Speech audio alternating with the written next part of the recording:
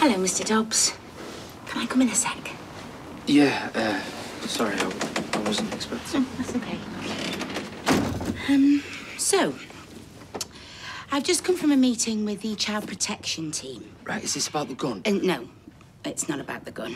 However, the police have been in touch with my colleagues. I've got some news regarding the girls. Well, I hope you're going to tell me this nonsense is finally over. We're happy for the girls to come home. Good. Well, it's about time.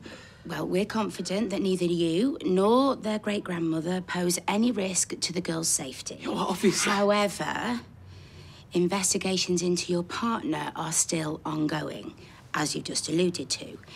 So the team have decided that before the girls can come home, Fiona will need to move out.